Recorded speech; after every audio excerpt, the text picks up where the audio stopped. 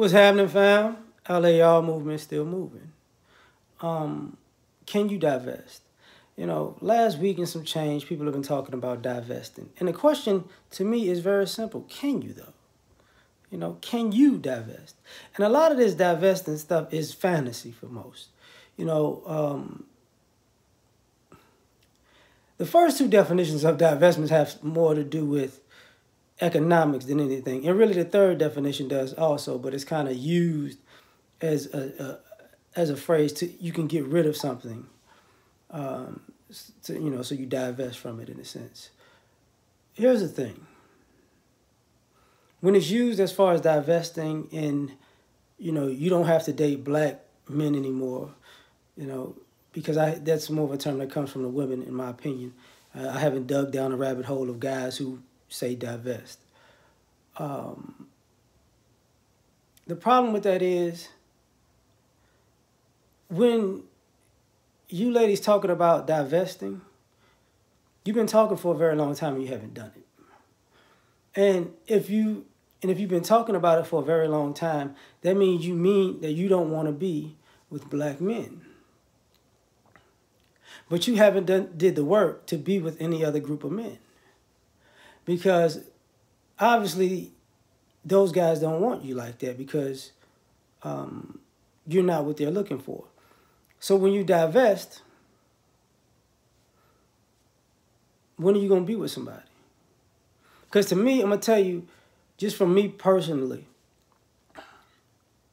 it just looks like a faction of feminism, another branch of feminism that's going to lead you into being in the LGBT community. Because you're going to divest from black men. You're not going to, if you do the work to change to be with what is appealing to other groups of men, you're going to have to learn the lesson that this is what I wasn't with black men. And that's going to be a problem because, that's an internal struggle. And then you're going to go back to being your regular self, and those men are not going to want you. And then you're going to wind up with who? Women. All by yourself. So the question is, can you divest? Because to divest, you have to change and compete. And obviously you ladies don't want to change, and obviously you don't want to compete. And that leaves you with nothing. To divest, if you have a bad attitude, you're going to have to change it. To divest, if you are overweight, you're going to have to get in shape.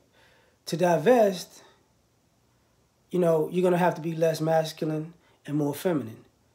To divest, you're going to have to take all of those traits to compete with the other groups of women in the group of men that you want to be with to win those guys over from those women who are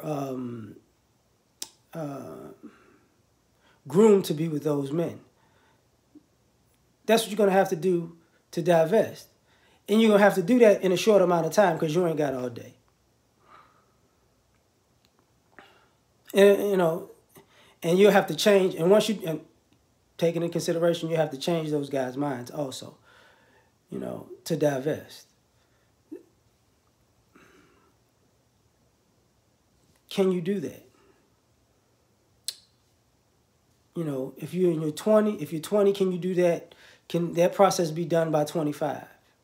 All of those things. If you're 30,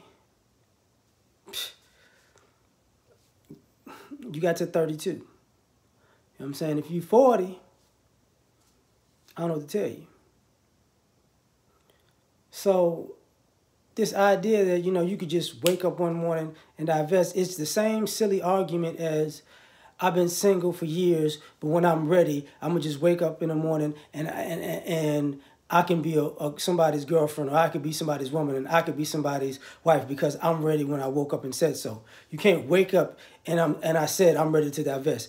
This speaking it into an existence thing has gone too far because you don't put the actions to make it possible. So this is a question, and I gave my answer to it, so peace.